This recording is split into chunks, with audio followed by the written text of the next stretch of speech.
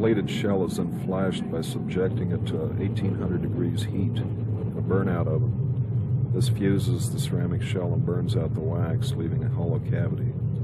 20-pound bronze ingots are melted in a crucible in the melt furnace and heated to 2,200 degrees or so.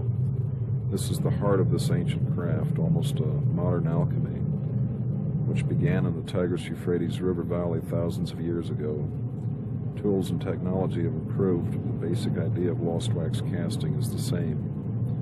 When the bronze is ready to pour, the shells are removed from the oven, placed in a pouring box, and packed with sand to insulate and support them. The bronze is then poured into the shells.